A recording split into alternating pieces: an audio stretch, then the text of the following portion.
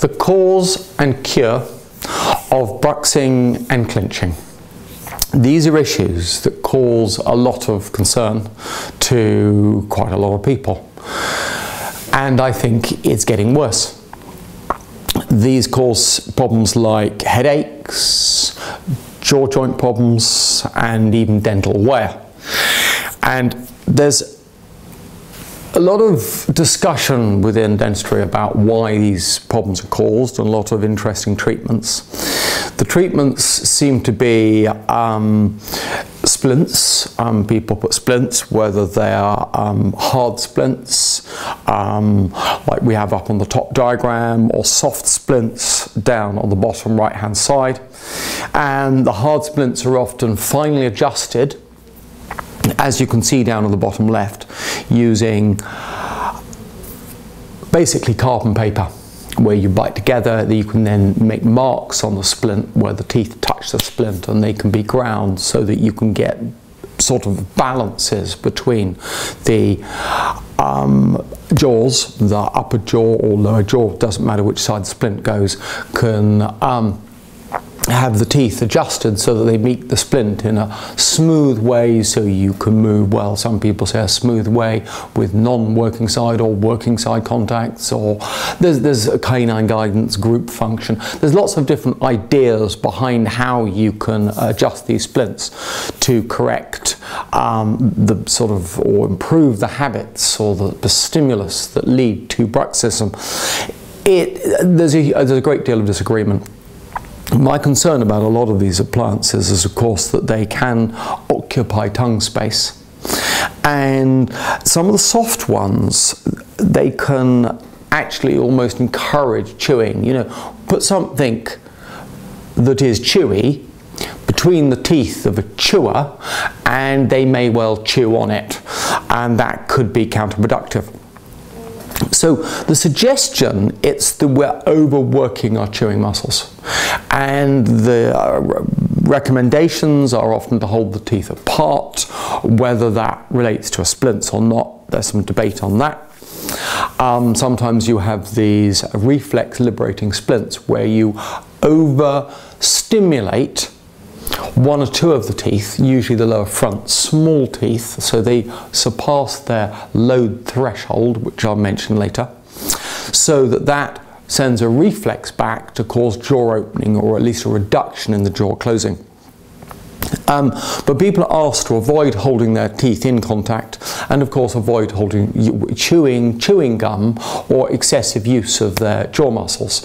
And I guess if you've got problems and you've got damage in the jaw joints, that I guess is not a bad idea, but that's not normal state of affairs, so that's dealing with a pathological situation. What should we normally do, particularly if we don't have problems?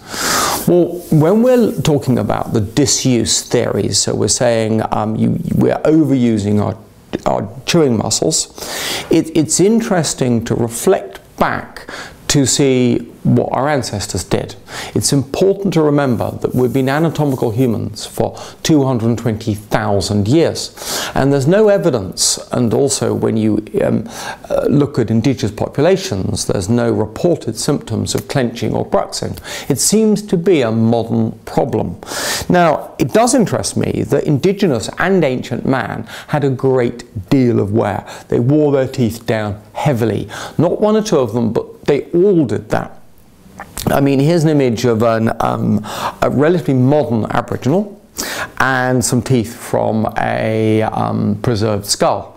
Both of them have a great deal of wear on them. And it's interesting because there's a whole science that is formed relating to what we would term as attrition. Attrition is tooth on tooth wear. And it's interesting because, of course, we know approximately when the teeth should erupt. So your first lower molar is coming up soon after 6 years old, then your 12-year-old molar coming up at 12-year-old, and your wisdom tooth would come up around 18. In historical societies, it was fairly consistently around 18. I know people don't tend to be very delayed, or they don't come up at all in modern era.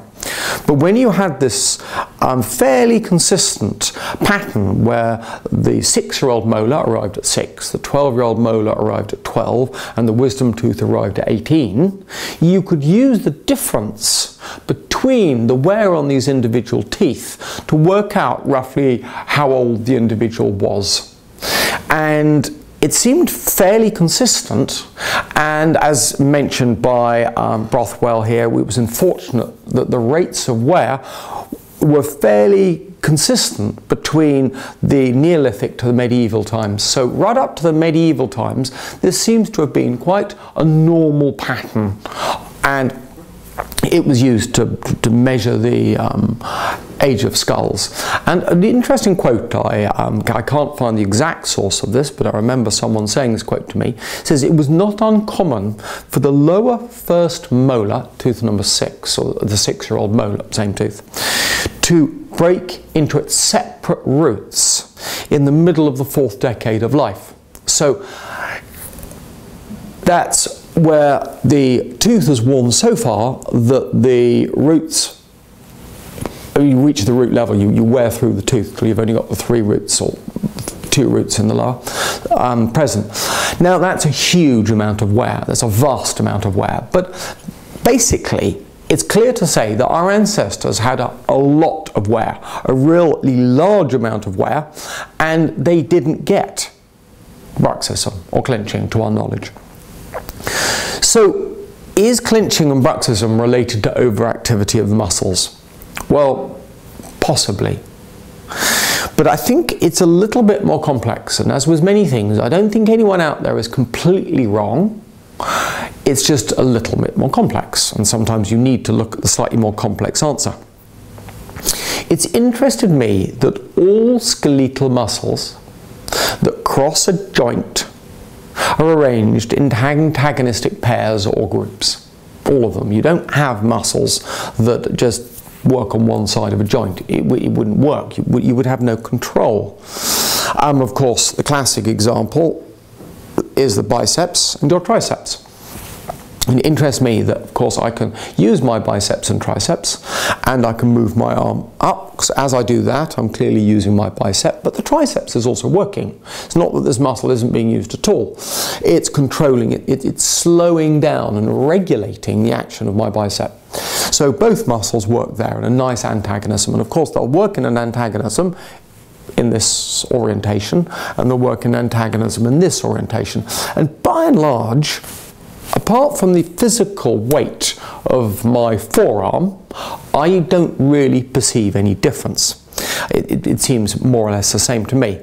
And that's a lot of this is because I've got some neural control going on. It's going on at the level of my spine, and that's really controlling, you know, not only the regulation, but also the overactivity, underactivity. You know, it's controlling the muscles in such a way that I don't really think about what I'm doing. I'm just saying, move out, move back, move out, move back, move out, move back, and it works it out for me. There's no point in bothering my higher centers with this sort of thing. It's very similar in a way to when you have a pain reflex when you burn yourself. So you touch a hot thing, the pain, well, there's no point in the pain going all the way up to your head, you thinking about it, oh yeah, it's burning, I mean, I'll be smelling barbecue by the time that happens. No, you want an instantaneous reflex reaction, so you put your finger or hand or whatever's being burnt straight away from the source, so that you protect yourself. I mean, you need that. That's a reflex that goes on. Now, it interests me. I remember someone telling me that dinosaurs had many brains. Now, that's not entirely true. They only have one place they think in. But of course, a lot of this local regulation can be farmed out. It can be housed further down their body. And of course, when you've got something quite that long, it's a sensible thing to do, because the time lag of coming up to your brain and all the way back again would cause you lots of problems. In fact, it could also almost occur sort of levels of resonance going on within the system that could be quite damaging. So it is interesting that people have identified the potential of hindbrains spaced about the by the limbs in the spinal cord area of some dinosaurs. Now, I've heard many people say that the masseter is the strongest muscle in the body. Now, weight for weight, any cubic millimetre of muscle is the same as any other cubic millimetre of muscle, by and large. I mean, there are slightly different types of muscles, but if we're talking about voluntary striated muscle, they're all about the same. Now, there are different orientations, and here it describes 3 of the classical types of levers. Now, most muscles work as a class 1 lever. So, for example, my elbow, the tricep pulls on the bit of my elbow that's this side of the joint, and the force is produced at some distance on the other side of the joint, hinging around in the centre of the joint, like a classic class 1 lever working at a disadvantage in this situation. Now, of course, the masseter is different. The masseter is working at it was a slight disadvantage, but not nearly such a disadvantage. So if we look at these different types of muscles, you've got the knee, where the quadriceps works at about a 25-to-1 disadvantage, which gives more range but less force. Of course, the biggest muscle in your body, the glutes, is working there across your hip at about a 10-to-1 disadvantage, which gives it less range, but of course some enormous power. You know, you can wear a big rucksack, or you carry someone else, and you can go from a squat and you can stand up. That's your glutes. That's your 10-to-1 advantage or disadvantage on that lever arm. Now, your masseter, well, that's working as a class 3 lever, and well, if you think your joints here, your muscles here, your food's here, or even further back when you're using a back tooth. So you can work at a 1-to-2 mechanical disadvantage, which is far more, so you can apply far more applicable power using the muscles than in any other part in your body.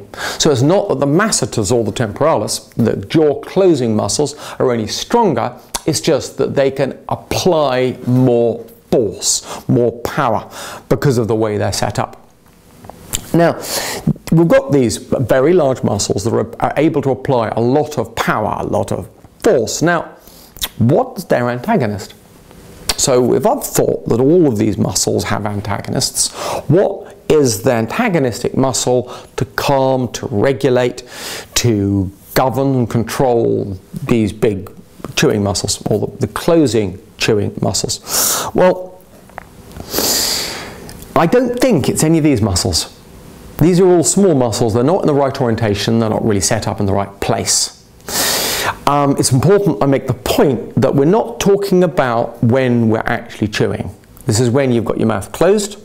This is in your sort of homeostatic, your sort of maintenance, your postural position. As soon as you start chewing, it's a different situation. But people aren't clenching in a chewing cycle. People are clenching when they're at rest. And this is in Bruxism. This is the problem. So you've got these great big muscles. I mean, they're chunky muscles. So what are the antagonists? Where are the antagonists for this muscle? Well, I can only imagine that the antagonistic muscle for the jaw closing muscles would be the tongue. I mean, it is one of the largest muscles by size, by bulk, however you mention it, measure it, within the craniofacial structure, within the skull or head really at all. And also it's arranged in a good position. It's very central. You've got the force of the jaw closing muscles either side. You've got the tongue in the middle. It's my likely candidate for the antagonistic muscles for the jaw closing muscles when at rest, the homeostasis of rest. And you know, it's the right size, it's the right bulk, it's the right position. Now, okay, this is a system. What can go wrong with that system? Well, one of my main theses is the concept of craniofacial dystrophy, and it describes how modern faces are literally changing shape. And of course, something that isn't the right shape probably doesn't work as well. But also something that's not fulfilling its function can lead to a cascade of functional problems. The concept, mainly we've had a major change in diet. We've gone from an incredibly tough, hard, low-calorie diet to a very soft, high-calorie diet, just as we need less calories. And also we've changed our posture. We've gone from a really good posture to a really bad posture, not only using phones and sitting and computers and the things that drive poor posture, but of course we're getting nasal obstructions, and that's leading to poor postures.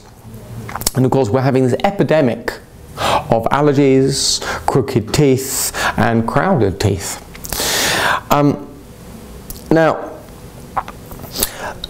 the big element out of that is of course getting blocked noses. Allergies are going up at an epidemic level, and as epidemic levels, as this occurs, we get transitory blocked noses. Now, if you have a blocked nose, you're faced with two options.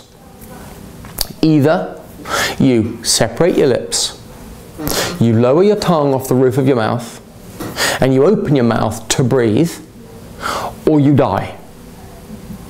There are no alternatives. Now, I think one of the big problems here is what starts as necessity can become habit. And I'm surprised how high an open mouth posture, but particularly a low tongue posture is. Because you can have your lips closed but still have a low tongue posture. And of course this is in a world where we've all got soft food, so the jaw muscles actually aren't working nearly as much as they should be. Now, when we get this lowering of the tongue, it allows a reduction in the tongue space because the maxilla collapses. Also because we're not exerting as much force through the whole system.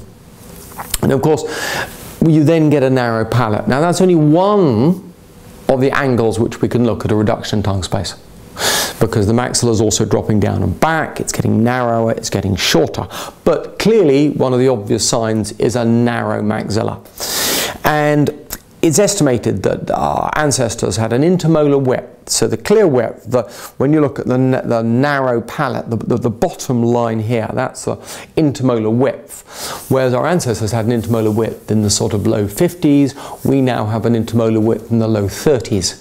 And that has happened relatively quickly. So you could go back to those medieval skulls, and they tend to have an intermolar width of not far off the low 50s, or at least high 40s. And we've got a gross reduction so that most people now have an intermolar width in the sort of low 30s. And that is a significant change. And of course, if one of the causes of this is the tongue has dropped down, once you've lost space, it's very difficult to get the tongue back up there. So it can easily become a vicious cycle. Now, you then make compensations, because you can't have your tongue pushed down into your airway, so you want to make a compensation for your airway. And one of the compensations you can make is to move some of the bulk of your tongue out between your teeth. I mean, this top image here is a relatively mild illustration. I see people who have their tongue right between their teeth. And of course you get this classic marking on the sides of the tongue. And of course, usually the teeth should touch the opposing teeth. But of course, if you have your tongue between your teeth, this isn't going to happen. The teeth are going to move to fit the tongue and the sort of pattern of the tongue you've got between the teeth. They're not going to move to fit the other teeth. So it's easy then, well, it's likely that when you bring your teeth together, they won't fit together perfectly, and you get what's known as premature contacts. Some bits that touch a little bit earlier than other bits. Of course, then the tongue's not on the roof of your mouth. And if the tongue's not on the roof of your mouth, it's not acting as a natural antagonist to the jaw closing muscles. And of course also, because your tongue's wedged between the teeth, most of the time, that becomes your habitual postural position. As such, being dynamic people, individuals, dynamic organisms, the jaw joint will reform so that it's balanced with the teeth slightly apart. Jaw gape, you leave them. And then it's not particularly balanced when you bring your teeth together, as we'll come to. But this position picture of a tongue with scalloping on it, it's kind of classic. It's a classic sign that your tongue's between your teeth. I remember when I was young and we didn't have seatbelts in the back of the seat, I'd lie down on the seat, have a snooze, you'd wake up, are we there yet? And I'd have Lancia written in reverse on the side of my face from where I'd been lying on the seat. Or, if you have a very heavy night's sleep, you can wake up with the marks of your sheets on the side of your face. Clearly what we've got here is the tongue forming to the position of the teeth, forming to the shape of the teeth where it's wedged in between. We're referred to as tongue splinting. Now, there is another mechanism preventing you chewing or you biting too hard on your teeth. Clearly the body's full of mechanisms, usually pain mechanisms, to prevent you damaging it. And this, I was taught as the buckshot reflex is what we were taught. So that if you get a little bit of buckshot, as highlighted, between these rather original teeth, the classic example is you're eating a pheasant or some game that's been shot by buckwheat, and it has happened to me once. My uncle used to be in a hunt, and you're chewing some meat, and all of a sudden you have a bit of buckwheat that gets in between your teeth, and your whole masticatory symphony stops like that.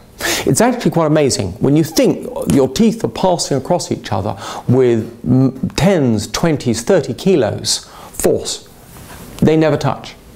There's very small elements of error going on. And all of a sudden, this whole system that's been working away stops like that.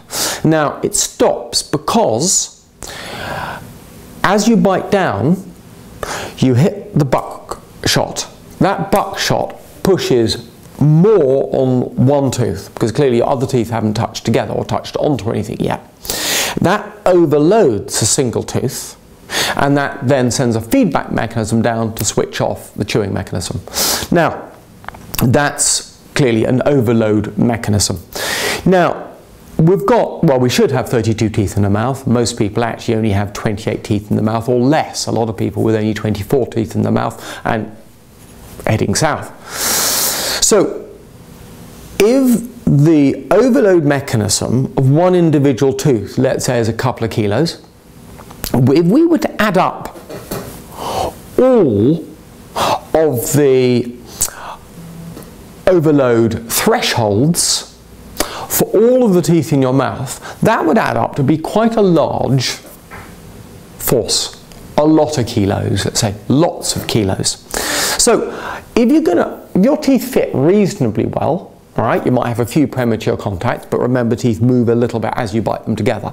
As you bring your teeth together, and then move around to take the force, you're going to exert a lot of kilos before you start exceeding the threshold of this whole group together, all of your teeth together. So there's a lot of force before this mechanism will kick in. This mechanism is not really designed to gain fine control of you bringing your teeth together. So if you don't have the normal antagonistic mechanism, normal governing system working, and you bring your teeth in contact, you will have to exceed a great threshold before a great number of kilos before the threshold of overloading surpassed, and you could cause a lot of damage with this level of force. Now, of course, we have systems of feedback. This is the classic feedback system. This is a governor.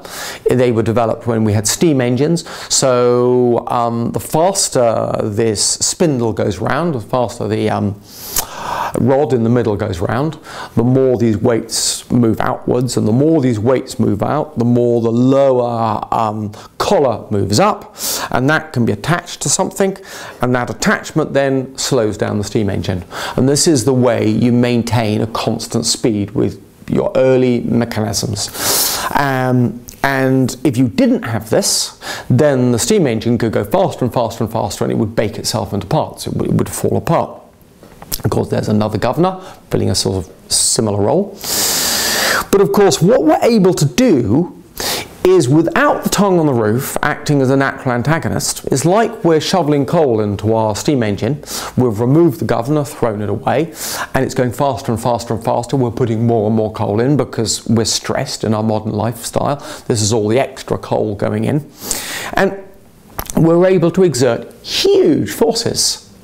We can maintain these huge forces for 10, 20, I doubt a full hour, but you're talking good periods of time, and you're talking really strong forces. And of course, you've got premature contacts, and these premature contacts, they're annoying. And of course, when you get something annoying, you almost want to grind on it, because, you know, it's there, you know, in a way, possibly you're trying to push these premature contact down, as you would if your teeth were biting together, likely for long periods of time. And of course, your muscles, these muscles, we're talking about the joint closing muscles, or any of the muscles of mastication, are not really set up for having your teeth together. Remember, they're set up for your teeth being slightly apart, as is the jaw joint. So they're not really well designed for you bringing your teeth in contact, bringing your teeth together. And also, you're only doing this part-time. If you hold your teeth together all of the time, of course the body would reform to this position, but you don't. Maximum you might have 1 or 2 hours in a day, or if you're clenching at night, through the night. But this isn't enough to stimulate change, but it's plenty enough to cause damage, way enough to cause damage. And of course, this huge force you're putting across, you're crushing your skull together, it's going to cause muscle ischemia, because the muscles they're not stopping, they're just switched on, that's it. Nothing switching them off. It's a completely pathological situation. They never get switched off, or they don't switch off as much. You can consciously switch them off, or the overloading mechanism will switch them off, but that's a very high load. And so you get ischemia, the blood flow doesn't move in there, so you can get a lot of pain just in the muscles themselves. But of course, you're crushing your whole skull. You're holding all of the sutures in a position, in a compressed position for long periods of time. There's no blood flow going in. You could easily close off little veins and arteries passing through. You cause lots of, you potentially could cause lots of problems. And I'm interested in this concept of the movement of the plates of the skull and acting as a pump for the cerebrovascular system. But I don't know. I don't know if it's true. I've heard a lot of people saying it's a load of nonsense, and I've heard a lot of people giving good grounds or suggestion towards it. However, if you're clenching closed all the time, and the system does work, it's clearly not going to work very well. And the classic example of this is when people are going to sleep. You're trying to go to sleep, you're lying down, and of course a lot of those stresses that come from a modern society are coming in your head. You start clenching a little bit, and I think a little bit of clenching is not abnormal. I think clench your muscles a little bit, that's a normal thing to do. But you should have a regulation, you should have a control, a governor of the system, so that when you clench, it's regulated. It's not unregulated. This is where the problem starts. And of course, we then come on to cure. What are you going to do about this? Well, realistically, you need to get your tongue on the top roof of your mouth. And I'm not talking about the tip. Waste of time. People told me constantly, oh, I've got my tongue in the roof of my mouth, I can feel it. Tip, forget it. You've got to get the posterior third of your tongue up and fully engaged up. It's the posterior tongue that gets you good head posture too. That's got to be fully engaged, and that comes up on the soft palate, acts as, the tent, your trampoline up on the back there. You've got to get your tongue out from between your teeth. All right, it's part of getting it on the roof of the mouth. So the teeth can come together. So the teeth can rest in or near contact. You've got to, this will lead to reorganization of the jaw joint and of course the muscles around it. And over time you've got to rebuild this governor feedback mechanism. So you've got to have a feedback mechanism. You've got to gain control again. You've lost control, you've got to regain control. And also you've got to gain a butterfly bite. So the teeth should rest in or near contact. But if they rest in or near contact, with the regulatory system working, you're not going to get problems. This is how they're supposed to rest. And the whole concept we have in a modern society, I mean, I even question the concept of a freeway space, but that's another lecture for another day, as is jaw joint issues. But I do think teeth should be in or near contact. They should be resting in butterfly bite. And that is a real controversy. That's one thing. I'm saying people who are dealing with clenching or bruxism are saying, no, you're leading people to do the wrong thing. Now, remember, don't forget the tropic premise. There's more just to good oral posture than having tongue on the roof of the mouth. You've got to you've got to follow the tropic premise, preferably with good body posture as well. And we know we can produce conditioned reflex responses. When someone jumps out in front of me when I'm driving, I don't run them over. I yet to run anyone over. And the reason is I put my foot on the brake. And I do that without thinking. So this is a conditioned reflex response. Now I know that these are not all cranial conditioned reflex response. I mean, we're way above the level of the spine here, even with the chewing muscles on the tongue. But the still same process occurs. The same wiring exists, even if it looks different. And I know that when someone jumps in front of me, I hit the brake. I don't think about it. I frequently do it when I'm sitting in my passenger seat and my brother's driving, which is scary enough. And my foot hits the floor. Now, I'm not even driving, so it must be a conditioned reflex response. And I know I've built that response over time because I wasn't born like that.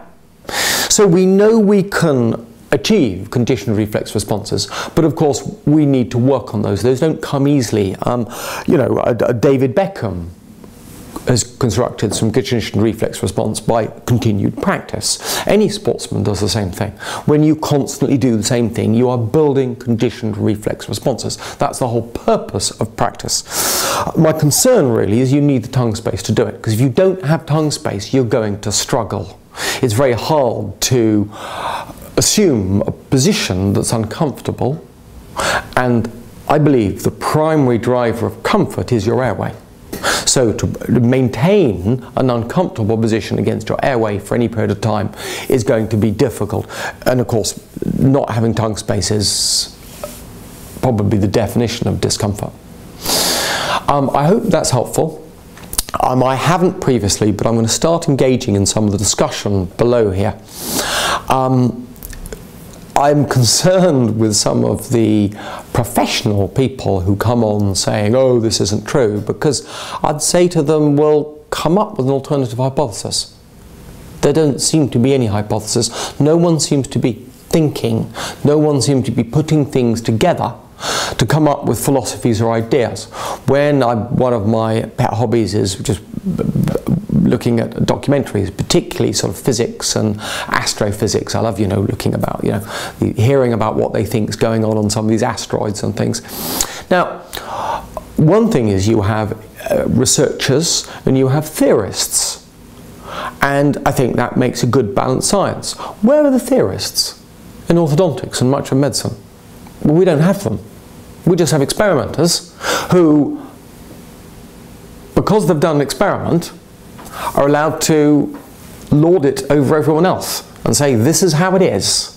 Well, I'm being a theorist here. I'm putting forward a hypothesis for discussion, and I expect constructive discussion, polite constructive discussion. We've also put a few websites you might find useful if you want to go to some of the more source materials, some deeper discussions of this. Thank you very much for watching.